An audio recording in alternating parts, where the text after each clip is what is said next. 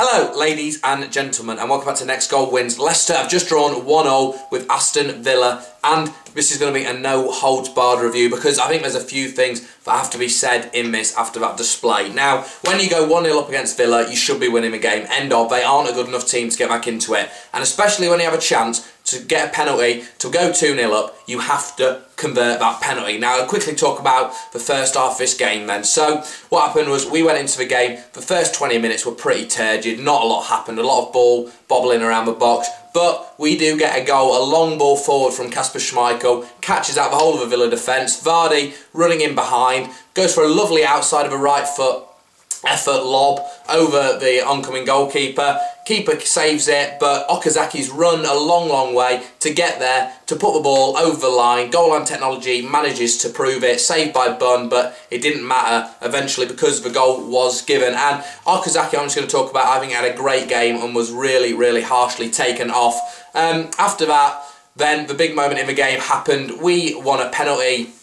The ball kind of bobbled around from a throw-in. Okazaki kind of finds Vardy in the box, runs left-footed, crosses it far post for Mahrez. Mahrez has a shot, blocked by Sissoko, hand in his face like that. Was it a penalty? Wasn't a penalty? It doesn't really matter to me. We got the penalty. And now this is where, for me, it gets really annoying, and I'm going to start to vent. And if people don't really think it's appropriate venting because we're top of the league and whatever, I support my team till the dying day, and that's why I get annoyed. Now, let's talk about this game and this penalty and what happened after it then. So, for the first thing, Mahrez steps up to take it. Now, Mahrez hasn't been the same player since that Bournemouth game. Since he missed that penalty, his confidence has been at an all-time low. He hasn't even looked like making an impact on the game, and this was no difference. So why are we letting him take a penalty? The player with no confidence, why are we letting him step up to take the penalty? I don't get it at all. I don't get why he's been put on responsibility of taking a penalty, a massive penalty, to put the game to bed, because Villa aren't going to score 2 against us. There's no chance Villa are going to score 2 against us. So why give it to Mahrez, who has not been playing well in the game? I hate it when people give players penalties who aren't on form. I get he'd only missed 1, and it's almost a redemption for him to, you know, if he scores this penalty, then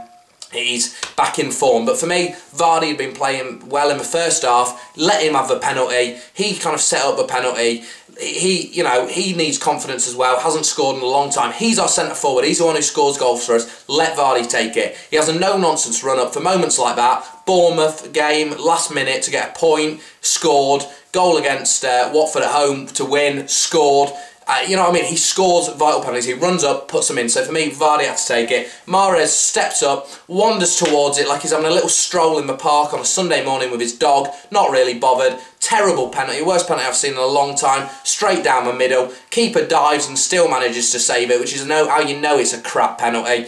About a foot off the ground, not even high into the roof of the net. Terrible penalty. Didn't look bothered, and that's all because of confidence. He's got no confidence at the moment, and that's what happens from it. Villa did score late on in the game, as I'm sure you all know, because it finished 1-0. They scored. The goal was coming. The whole second half, it was the worst half of football we've played this season.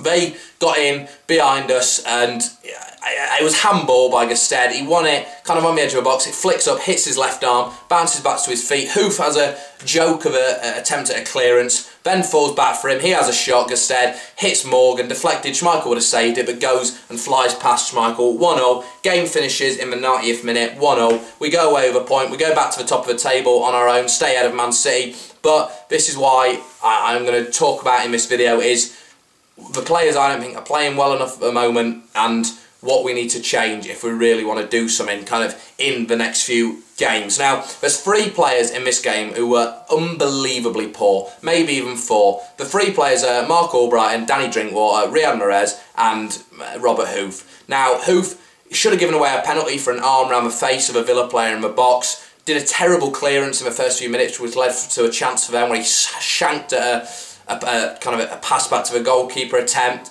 He did multiple headers out of play. That clearance for the goal. Hoof, an absolutely shambolic performance. And the other 3 though were worse for me.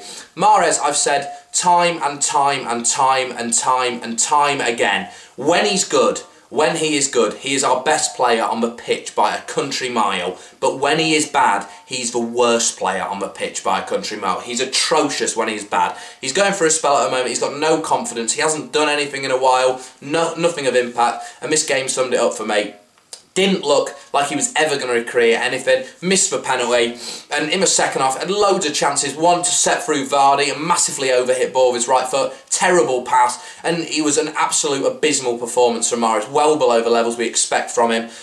I mean, Mark Albrighton now, for look back at my reviews of all the last 4 or 5 games, I'm sure he's averaging about a 2 for his rating because he's been so poor for a few weeks. And this game he was absolutely abysmal again. Gave the ball away every time, needless, stupid, giving the ball away when all you have to do is keep the ball under control, and he gave it away. And I know I'm being critical because I know we're top of the league and I know it's an amazing season, and that's why I'm being critical, because I think we have a real possibility of finishing top 4. We should be beating Villa if we want to get top 4. I know the position we're in, and it's not like I hate on players because I think it's fun or enjoyable, and especially after a point, but at times it has to be done. The other man is Danny Drinkwater, and for me, Drinkwater has to be the most overrated Premier League player of this season. Because Leicester are doing well, and because he's English, you hear all these pundits who never watch Leicester say Drinkwater's been outstanding this season, he's been phenomenal this season. People who watch my reviews will know I don't think that. I think he's had very good games. I think Swansea away he was brilliant. There have been a few games at home where I think he's been very good, and especially he's stepped up massively from last year to this year. He's become more of a Premier League player, but not a top 4 Premier League player, not at all.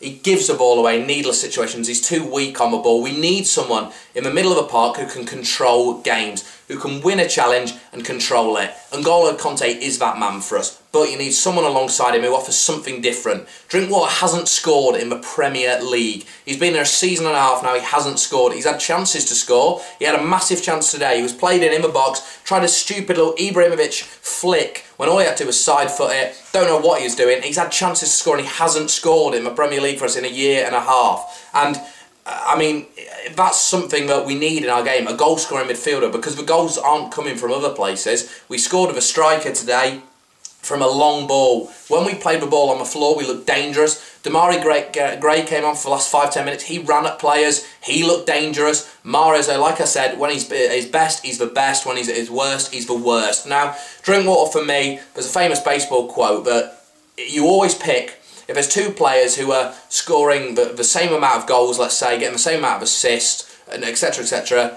but one of them's on really good form and one of them's on really bad form, which one do you pick to buy in the transfer window? And you always pick the one who's on bad form, because imagine what they could be if you get them on good form. Now, Drinkwater and these players, I think, had an amazing form at the start of the season. Vardy had an incredible form at the start of the season. Mahrez, incredible form at the start of the season. And they're not achieving that form at the moment. That's what it simply comes down to. They're not achieving that form that, in a way, we've become accustomed to. And I feel almost like a United fan or a Chelsea fan or a Liverpool fan must feel when their team don't perform kind of how they expect, because you become accustomed to these virtuoso performances from people like Vardy and Mahrez to save you from games and to keep you going in games and to do something to keep you in games, and they haven't done for a while, and we've struggled. We drew against Villa today. They've got 11 points in the league. Yes, I know they beat Palace, and I know it's a point that's not too bad, but we were winning this game. There was no chance for them to get back into it if we'd have scored that penalty. No chance for them to get back into it. So why we let the penalty taker be a man with low confidence beggars belief. I think Villa was shambolic today. I don't think they're a good team. I don't think they're going to stay up. They've got nothing really in their team, and I know Villa fans can hate on me if you want to say that because you drew against us, but I think we were shambolic today as well. I don't think, if that's the best you've played in a while, I don't know, because I don't watch you that regularly, but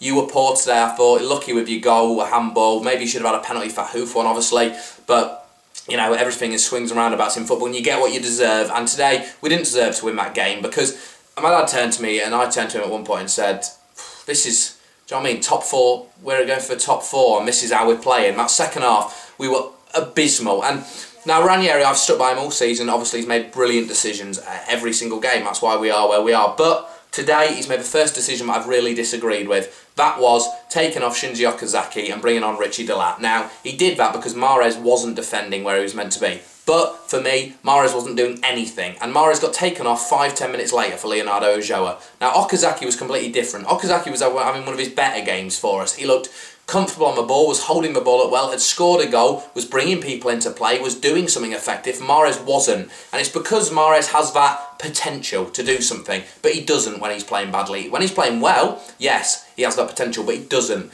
And I don't know what we can do to get him back into form and back into the groove, because he's been out of it for so long. Albrighton the same, Drinkwater the same, and Hoof was poor in this game, kind of his worst performance for a long time for us. Morgan, I think, had a good game. I thought Fuchs played well, Simpson didn't do too badly, Schmeichel did alright, Okazaki, like I said, played well, Conte played excellently for me. I've given Okazaki man of the match because I feel like he was unfairly hooked, but Conte could easily have got man of the match, despite a terrible pass at the end which gave the ball away. And I know we're nagging and being niggly and nitpicking at things, and I know there'll be a lot of people who watch this video who will say, oh, you know, just let up on them, you know, we're top of the league, these are the good times, you know, we're not going to have times like this again. And I completely understand that, believe me, I'm Leicester City through and through, and that's why when I don't like what I see on the pitch, I criticise it, because I don't think that makes me any less of a fan, criticising the players or having a go at the players. I think sometimes that's what needs to be done. You do it with England, so why not do it with your own club side? And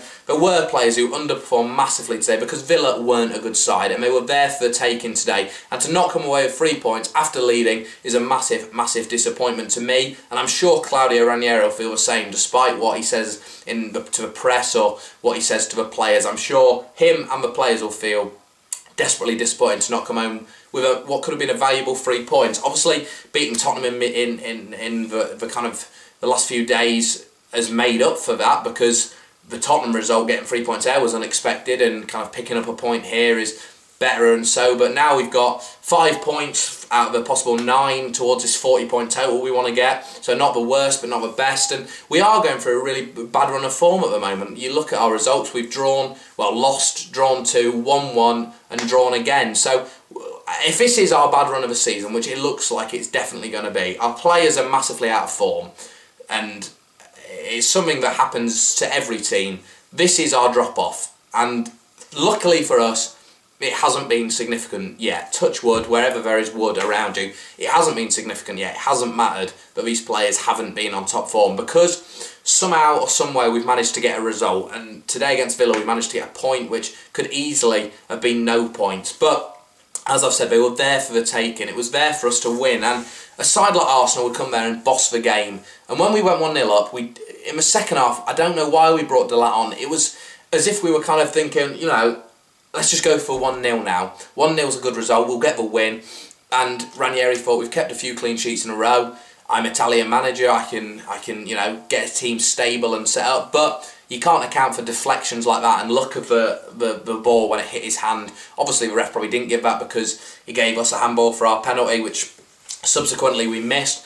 But, you know, the luck of the dice is going to be with you at times, it's not going to be with you at times. Today I think Villa got away with one, because I do not think that it was kind of a goal. I think it should have been handball. I think that it was a clear handball by Gestede, but at the same time I think the Villa should have had a penalty for Hoof's kind of claw round the face. Now, it might seem like a bit of a rant this video, because I've been critical of players and not really talked about our performance, but I thought we were poor. But who am I to criticise when we're really high up in the league? We're top of the league now, obviously, with this point takes us to the top of the league, so things could be a lot worse. We could be Villa, we could be on 12 points, and that would be a lot worse of a position to be in. But it just frustrates me, because the game's there for taking.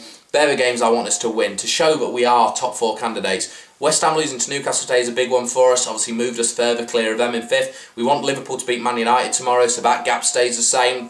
And then we just need to keep up picking these results. We've got a few big home games coming up. Obviously, we've got Stoke. Stoke's a big home game. If we can get a big win there, then we move on. But maybe we have rode this bad form now. We've got through this bad run of form, and we've survived, basically. We've survived this bad run of form. I hope it doesn't last any longer for people like Mahrez and people like Drinkwater and Albrighton, because they have been poor for a few weeks. And I think we all have to realise that and say that we've not been at our best despite getting results. We haven't looked good. It was Joe who hasn't looked good when he came on today, losing the ball, and there were a few players who were well below the level. But as I've said multiple times in this video, I'm sure you're all bored of hearing it, but we're still top of the league. So if that continues to the end of the season and we end up still top of the league, then I'll bite your hand off for it. But hopefully we start putting in better performances next week at Stoke. For my player ratings, they're going to be down in the comments section. I've left my player ratings down in the comments. It'll be the first comment, hopefully.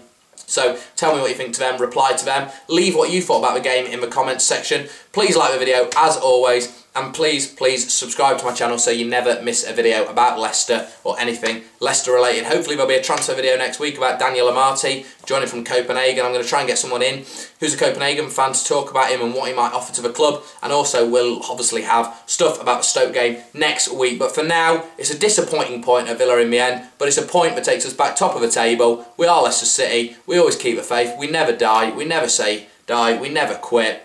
Let's keep going. Stoke next. Come on, you foxes.